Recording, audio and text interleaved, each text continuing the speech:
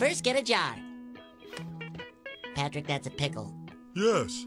You need a jar. No? What's that one thing you should do in your 20s before turning 30? So here are 10 best comments plus one supreme tip from a birthday greeting from a friend who told me it yesterday, so I just had to add it at the end of this list. Start doing workouts and stretchings. You have only one body, well, at least now. But look at it this way. If you had everything in the world, money, loving people around you, but you would be sick, how could you enjoy these things? Take care of the vessel.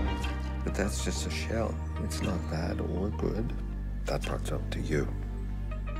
If you smoke cigarettes, quit. It's all shits and giggles when you're in your 20s, but it will catch up to you way quicker than you think. If you quit now, your body still has enough time to heal most of the damage that has been done to it. Realize that your friend group from your early 20s will most likely look completely different by your late 20s and into your 30s. And that's okay. Oh man, most of my friends left the country after high school, so I felt lonely.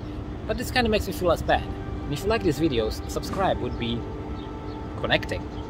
Other than investing, get your physical and mental health in order. And this is the order. You can't skip any of these steps for a fulfilling life.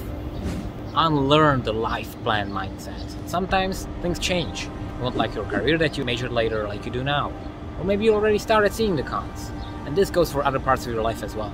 Maybe your spouse will get paralyzed, maybe you will win the lottery, or maybe your child will need constant care. Get ready for a life full of challenges and great and bad things, and live in the present more than the future. That's just overthinking. But that's okay. Starting over isn't a bad thing. Don't compare yourself to your cousin Johnny or cousin Lily. They're already struggling with their parents' expectations. Life gives you lemons.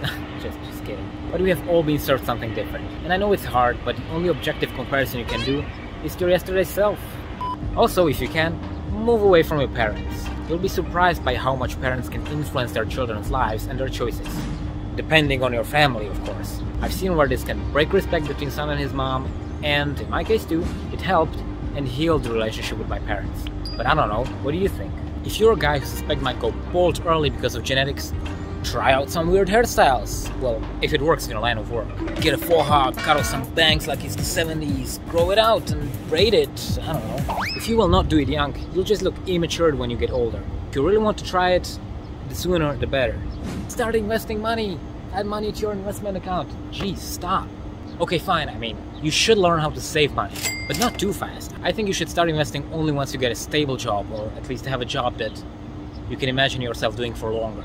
Sometimes I feel sorry I'm not meeting as many people as I used to, but as I'm getting older, I'm starting to see that we are in a stage of life where we try to build something more than live something. And he could not be more right. You're off from your teenagers and naturally you try to create an independent lifestyle, free, locally, financially, whatever makes you feel free. And sometimes you have to do that on the expense of some good stuff. Life is about closing doors, even the pretty ones. So, which doors are you going to close? Can you outsmart a mugger? Check the video there. Or what is society lying about? Check the video there. No, really, like check it now. Okay, bye.